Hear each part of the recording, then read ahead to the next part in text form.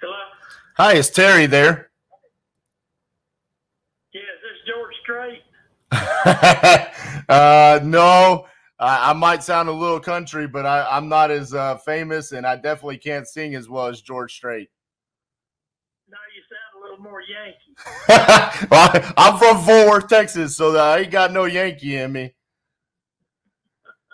Hey, Some of them blue coats must have stayed around Texas with that Yankee blood in them during the war. Hey Terry, my name's RJ. I was calling you. You had entered your property on Riverside or in Riverside there on our website, saying you were looking to sell that property. You still looking to sell it?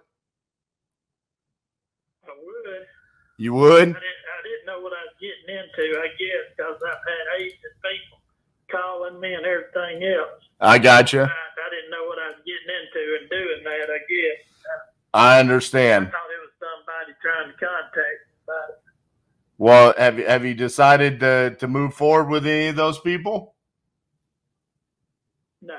Okay. How come? I won't even talk to them. Oh, okay. Well, I won't even talk to an Asian person. I mean, unless I go to a Chinese restaurant. well, well, I'm not Asian, so will you talk to me?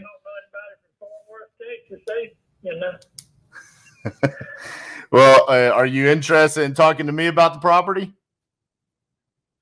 I don't know what kind of deal you pushing today, man. I just don't know, so. I just want to make you a cash offer. I mean, did you have an asking price in mind for the property? What's your offer? I don't know. That's why I'm asking you. Did you have an asking price? Well, you come out there and look at it, and we'll go from there. Well, that's a long way for me to drive all the way from Fort Worth, Texas. It is. But why? That's what I'm saying. What's the deal? What kind of deal you got here? Well, you ain't gonna drive from Fort Worth, Texas to look at nothing. No, sir. I'm a real estate investor, so I'm always looking for opportunities to buy something that I can either rent out, sell it finance, or fix up and sell for a profit. So that's what I'm looking for. And your property, I'd probably be looking at something that I could either sell it finance or fix up and rent it out long term.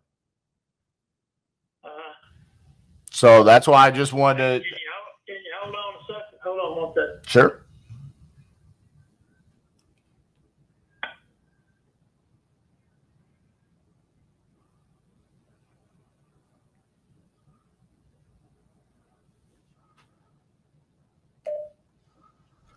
So yeah, he definitely hit me with some awkward stuff there, but it is what it is.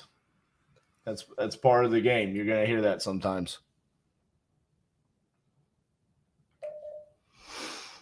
All right. Well, while he's got me on hold, I'm gonna look up, see what we got going on around there.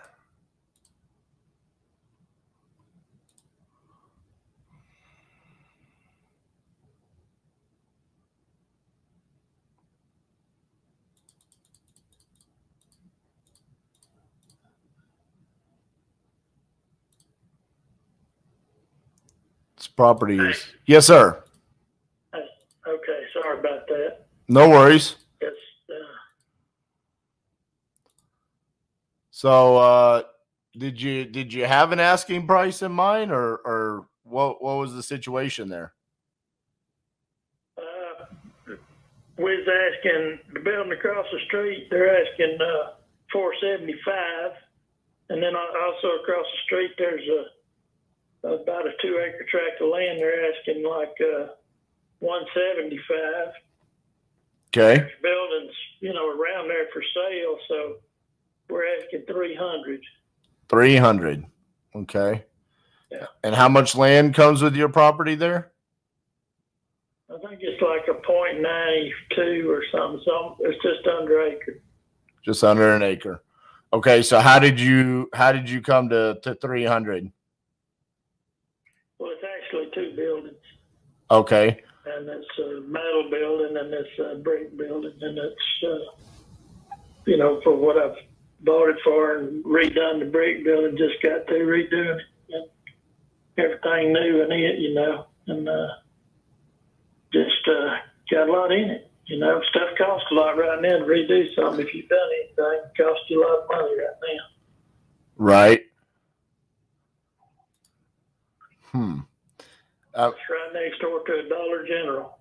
Yeah, I'm seeing that. That's actually. You looking at it on what? On some kind of site?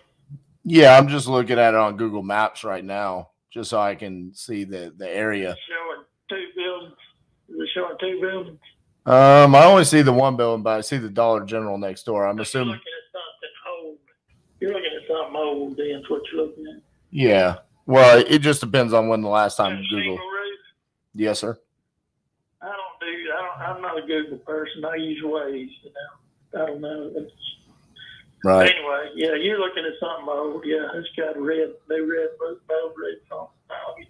I gotcha. So I'll just be honest with you. You know, being next to that commercial is kind of detrimental for me. I don't try to be close to commercial. That usually is. It is commercial.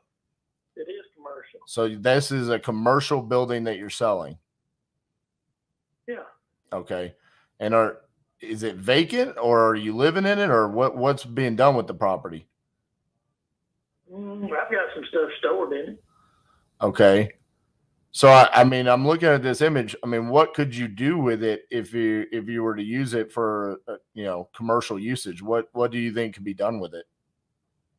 I think anything you wanted to do. It was a dental office at one time, and then it was a church at one time. Okay. And then, I mean, you could do whatever you want to do with it, you know. I see. I had some people look at it Saturday, Sunday, and he's an electrical company, and his wife's got 3 pet grooming places, and, you know, they're thinking about opening another one there. You know, it's just, you could do whatever you wanted to with it. You can make a restaurant. The city says if you'll put a restaurant there, you can do anything you want to do. But, you know, I'm not going to put a restaurant there. Does it have a parking lot in front of it? Oh, yeah. It's got it. And you can drive all the way around the building. This is gravel all the way around. This, you know, where you can drive all the way around. I see. Got parking in the back. So you're just looking at something old on Google. Yeah, I mean, that's. Google. I don't see how you even do business like that. And I don't even see how you can even do business like you're doing. You know. Well. Kind of scary to me. Well, I mean, to be honest with you, we usually purchase somewhere in the range of about 60 to 70 deals a month. Now, we're not typically buying commercial, where we're mainly single family residences only, maybe a small multifamily here or there. But normally the way this would work would be based off of comps in the area. But because this is a commercial building, there's going to be a lot of things that we have to take into consideration, right? The usage for the building, and then what that would look like from a cash flow perspective. So if I were to buy it, I would be renting it out to a business. So, you know, what would a business be willing to pay me to rent in this area? So these are the things that are kind of running through my head right now, as to just understanding what would be my exit strategy on this particular property. And to be honest with you, this is going to take a little bit more due diligence on my part to understand what I would be willing to pay for something like this and what I could offer you, than just what I can discover on a simple call like this. Normally, if this was just a straightforward, 3-bedroom, 2-bath, single family residence, 1,200 square feet, it would be very easy for me to say, hey, this is what I could offer you. It's 1,600 square foot. Right. I'm just using that as an example of what I would normally do and how it would be so much easier. But considering that this is zoned commercial and it's got 2 buildings, and the information that is available to me on Google is obviously outdated and it doesn't show me the exact building, I'm going to have to do some more due diligence. So, why don't I do this, Terry? Why don't you give me some time here to just look into it a little bit more? I've got your phone number, and I can reach out to you if this is something that, you know, I'm going to be anywhere close to that $300,000 number. But like I said, I just need to do a little bit more due diligence on this before I say, hey, this is something I can or can't do on this particular property. Okay. All right. I appreciate your time, Terry. And like I said, I'll reach back out to you if we're going to be anywhere close to that number. Okay. Thank you. Thank you. Bye-bye.